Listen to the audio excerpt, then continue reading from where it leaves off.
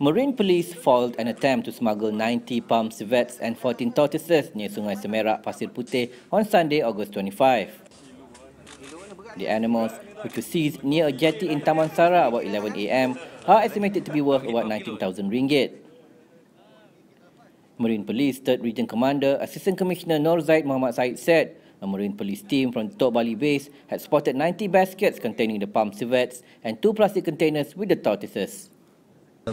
Akan terus komited lah untuk mengekang aktiviti pengeluparan haiwan eksotik ini, dan kita sentiasa bekerjasama dengan Jabatan Penglihatan dalam usaha membendung aktiviti seperti ini daripada lebih untuk memperteras aktiviti seperti ini.